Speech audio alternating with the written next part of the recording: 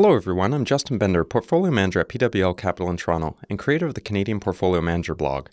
In the first installment in my Understanding ETFs series, we toured the Canadian equity ETF landscape, covering solutions you can use for your investment portfolio's domestic stock allocation. Today I want to switch gears and head south of the border to explore some of the US equity ETFs you can add in to diversify your Canadian heavy portfolio. In our last episode, we learned Canada created the world's first ETF in 1990. The US wasn't far behind us though. In January 1993, State Street Global Advisors launched the first successful US-listed ETF, the SPDR S&P 500 ETF, or SPY. SPY's goal was to follow the S&P 500 index, which Standard & Poor's created in the 1950s to track the performance of around 500 larger US companies. SPDR is an acronym for Standard & Poor's Depository Receipt. It's trademarked by Standard & Poor's Financial Services, but the acronym is so popular it's often confused as a generic term for any S&P 500 tracking ETF. SPY's largest holdings include a number of familiar names most Canadians will instantly recognize. Whether you're investing in US or Canadian dollars, there are quite a few ETFs that track the S&P 500 index and trade on either the US or Canadian stock exchanges. Each company in the S&P 500 index is weighted according to its float-adjusted market capitalization. For more information on float-adjusted market caps, please watch my last video on Understanding Canadian Equity ETFs. Not to be outdone by the success of the SPDRs, Vanguard launched their own version of ETFs in 2001, originally known as Vanguard Index Participation Receipts, or VIPRs for short. The Vanguard Extended Market ETF, VXF, was the second ETF Vanguard launched. You may be familiar with some of its holdings as well. VXF complements SPY by following the S&P Completion Index, which in turn tracks the performance of over 3,000 US mid, small, and microcap companies. By allocating about 82% of your investment dollars to SPY and the remaining 18% to VXF, you gain float-adjusted market cap exposure to most of the US stock market at an annual MER of about 0.09%. There's also a single index that follows a combination of the S&P 500 index and the S&P Completion Index. It's called the S&P Total Market Index. This index includes about 3,825 companies and covers the broad US stock market. Luckily, there also are ETFs that invest in all companies within the S&P Total Market Index, so you can invest in one fund instead of two and achieve the same goal either way. The iShares Core S&P Total US Stock Market ETF, ITOT, trades on the US Stock Exchange in US dollars. When held in a tax-deferred account such as an RSP, LIRA, RIF, or LIF, the usual 15% withholding tax on foreign dividends does not apply, saving Canadian investors about 0.26% per year in taxes.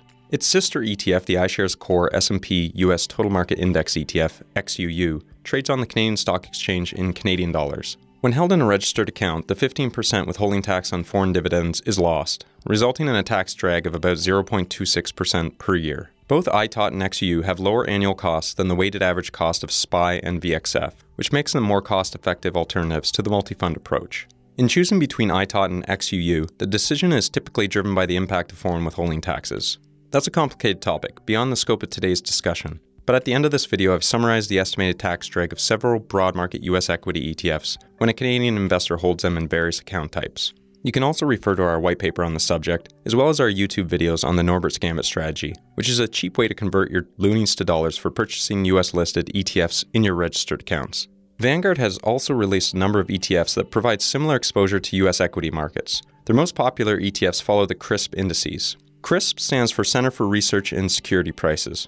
The CRSP US Large Cap Index includes about 602 US large cap stocks, so its exposure is very similar to the S&P 500 index. If you combine about 85% of this large cap index with roughly 13% of the CRSP US Small Cap Index and about 2% of the CRSP US Microcap Index, you end up with the CRSP US Total Market Index, which is very similar in composition to the S&P Total Market Index. Although Vanguard offers US-listed ETFs that track the CRSP US Large Cap Index and the CRSP US Small Cap Index, they do not yet offer an ETF that tracks the CRSP US Microcap Index. That means combining multiple ETFs for total market exposure is not possible here. However, Vanguard does provide a pair of US-listed and Canadian-listed ETFs that follow the broader CRSP US Total Market Index, tracking the performance of over 3,600 companies, including these missing microcap stocks. The Vanguard Total Stock Market ETF, VTI, trades on the US Stock Exchange in US dollars, similar to ITOT. When held in a tax-deferred account, such as an RSP, LIRA, RIF, or LIF, the usual 15% withholding tax on foreign dividends does not apply, saving investors about 0.26% per year in taxes. Its sister ETF, the Vanguard US Total Market Index ETF, VUN, trades on the Canadian Stock Exchange in Canadian dollars, similar to XUU.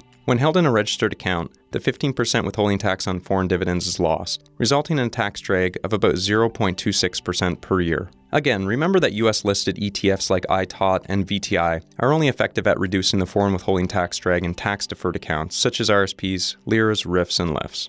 So, we've now presented 4 basic single fund choices for broadening your diversification by employing US equity ETFs. Since 2005, the performance difference between the S&P Total Market Index and the CRSP US Total Market Index has been minimal, so investors should feel confident that any one of the 4 ETFs discussed will provide them with the returns of the broad US stock market. Before we wrap, let's review why it might be worth adding in US equity ETFs to begin with. In my last video, Understanding Canadian Equity ETFs, I mentioned that nearly 75% of companies within broad market Canadian equity ETFs were concentrated in the financial, energy, industrials, and materials sectors. As depicted in this graph, the US stock market is much more diversified across sectors, with only about 1/3 of companies operating within these 4 sectors. By including an allocation of broad market US equity ETFs, Canadian investors can significantly increase the sector diversification within their own portfolio. If you've made it this far though, you're now probably wondering about the rest of the world. The good news is I'll be covering that in my next Understanding ETFs video, so stay tuned.